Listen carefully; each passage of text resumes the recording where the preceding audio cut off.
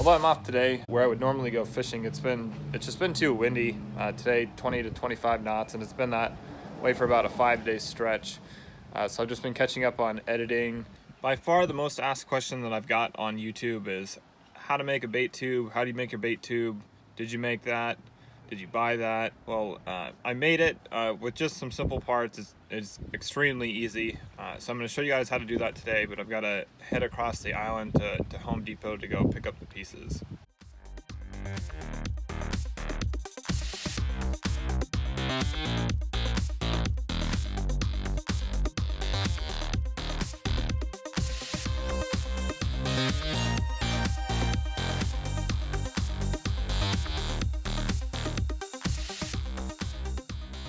In the plumbing aisle at Home Depot, you'll get a 2-foot long, 4-inch piece of ABS pipe, stands for acrylonitrile butadiene styrene, which has small air pockets in the sidewalls. If you buy the white PVC pipe, polyvinyl chloride, it will not float. Just keep that in mind. You've also got the option to buy a 10-foot length of the 4-inch diameter if you want to make several bait tubes. For the front, I used a atrium grate, in the back a round grate. Another option is to use a knockout test cap, which is a little bit cheaper. You could drill holes in that. On the hardware aisle, I picked up a 1/4 inch by 2 3/8 carabiner that's stainless.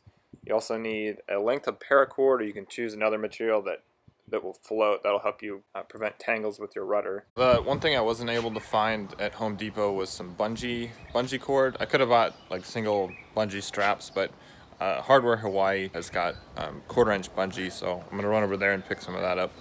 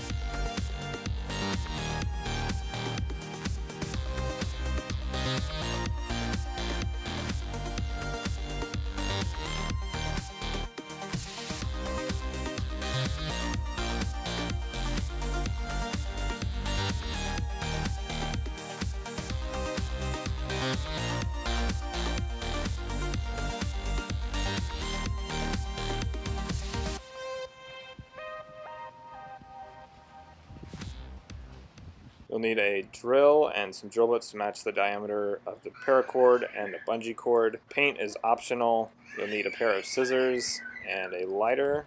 If we're gluing the pipe together, 2-part primer and cement, and then the chisel that we used earlier. I've got the last bait tube that I made, and I'll just talk about some of the differences that I'm going to make on this next one. One of the main ones is the end cap. This is just a piece of knockout. It's super thin. I ended up gluing it in there. The biggest change is this one has holes on the sides, which I thought would be needed to get the bait more oxygen. It turns out it's plenty through the front and back, and these little holes, all they do is cut up the bait. They'll get their nose stuck there, tail stuck there, and then they're in there sideways, and then they can drown.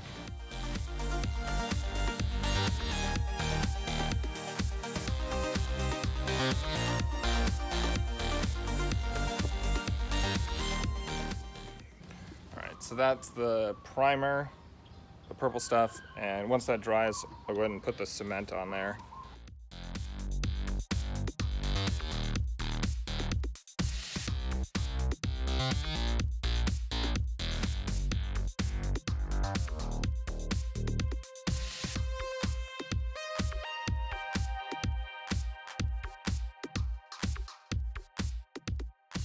Okay, the next thing to do is to drill the holes for the bungee, which will hold the cap on, and I'm going to drill these about 2 inches down from the upper lip of the tube. Then I'll try and drill the other hole directly across. The reason for drilling the holes that far down is to allow enough space for the cap So you got to route the bungee cord through one of the holes, pull it through, we'll pull it back out, and we'll tie an overhand knot, which will hold this end in place in the tube.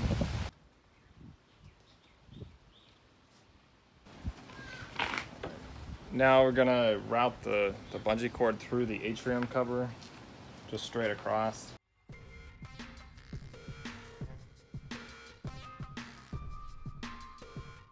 Now we'll go through the other hole we drilled, going in from the outside.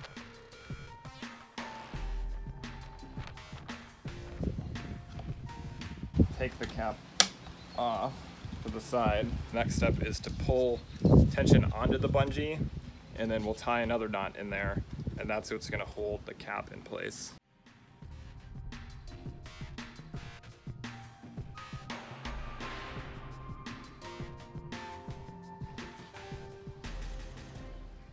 With the paracord, and we're going to make the part that will attach the carabiner to off the lanyard. So we're going to do the same method as the bungee. Put the cord in, tie a knot, and then put it over the top, leaving some space to tie a knot here, and then tying another knot back inside the tube.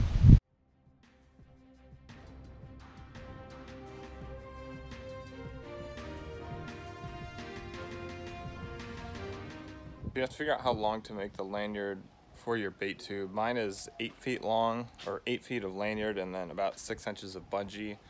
You're gonna have to figure out what works for your kayak. I've got a Revo 13. For connecting the paracord to the bungee, I'll tie a double uni knot or a uni knot to a uni knot.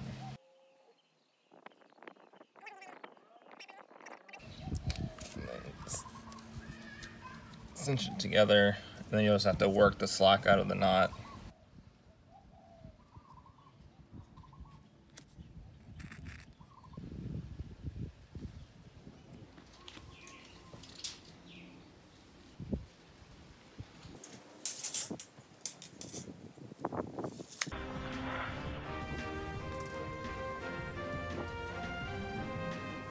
To tie this is a stainless steel carabiner. You can just tie a knot to your bait tube if you want, but I found that a clip is a lot more convenient. So you can attach this however you want. I'll probably just do a uni knot.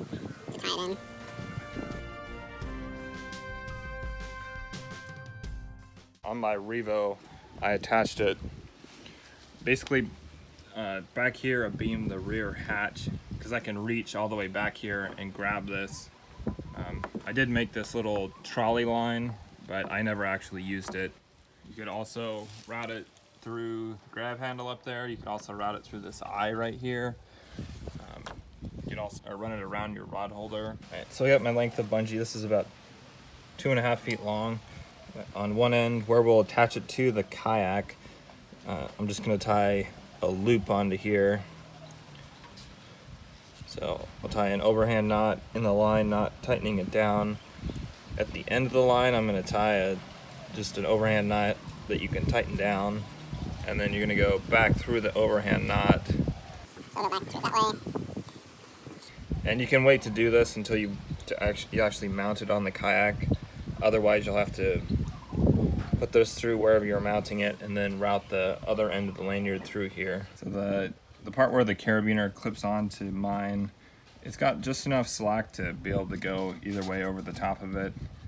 The small loop that I tied at the top there, that's just a place to attach the carabiner to. Chances are you're gonna have to just fiddle with the bungee at the top and tying the paracord to where you'll attach the carabiner to, just to get it right. You don't want to leave a ton of space in here, because if there is enough space, your rudder will get stuck down through the hole right here. So that's why I make it so there's almost no room for the rudder to get stuck in there, but enough room for it to slide that off and pull the cap off. Some of you are probably wondering why I just don't buy the Hobie live well, which is a couple $100. The main reason is space on my kayak. I like to put my fish bag back here underneath the rod holders, and it's 5 feet long, so even when it's folded in half, just with ice before I open the bag up, it takes up the room where I would put the live well. Most guys have it running down through the scupper holes for the intake. There's not a ton of space on my kayak, and I don't really mind dragging the bait tube. Usually I'm not going huge distances, and if I am, I can still do about 2.5 knots pedaling with a bait tube. Obviously you can go a lot faster. I can do 3.5 to 4 knots without the bait tube in the water. No matter what, you're going to run into some serious tangle issues with the bait tube. Primarily the lanyard getting tangled around or against the rudder. As you pull the bait tube forward, if the lanyard is running from, say, the left rear of your kayak, and it goes to the right side of the rudder, as you pull it forward, it's probably going to get hung up on the rudder. You have to pedal a little bit or paddle, and then just maneuver to get the bait tube out of there. In worst case scenario, the bait tube wraps all the way around your rudder, which could happen while you're fighting a fish, say a tuna in no current or wind, and it just drags you in a circle. So you just have to have some situational awareness there. I mentioned earlier, if you get a floating rope, that will help with some of the tangle issues with the rudder, because the 550 cord sinks. The bait tube lanyard will also get caught in your line sometimes, so you have to pay attention to that. It really sucks if your damashi gets tangled, because then you're gonna have to break the hook off and leave the hook in there. An option would be to make your lanyard slightly shorter to avoid some of the tangle issues with your line. The trade-off being that if your bait tube is banging into the kayak, it's going to scare all the fish away. So I found that 8 feet is a good balance between getting tangled in my line and it banging into the kayak. You'll probably find, if you're new to kayak fishing, the first time you hook up with a live bait out is when you just stop doing everything.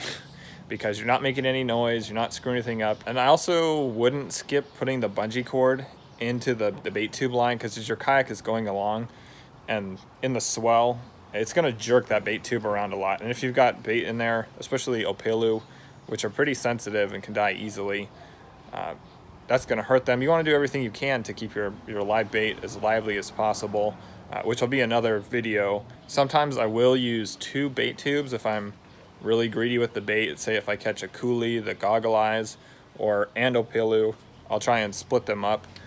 Or if I catch ballyhoo and opelu, I'll try and split them up as well.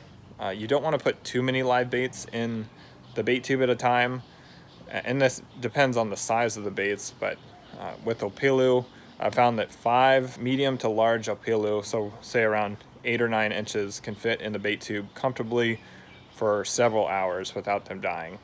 And you kind of have to keep moving to keep water flowing through the tube, but for the most part there's enough current to keep them lively enough. A coolie, the goggle eyes, they don't matter. You could shove 10 of them in there, not paddling at all, and they'd still be alive. If you're pulling 2 bait tubes, you're gonna go extremely slow. So if you're gonna do that, you better be prepared to fish wherever you're at, or have a really slow move to wherever you want to fish, say somewhere around 1 to 1.5 knots. Anyhow, thanks for watching and supporting the channel. If you have any questions, comments, or suggestions, leave them down below. I'll be happy to hear from you, and I'll catch you on the next video.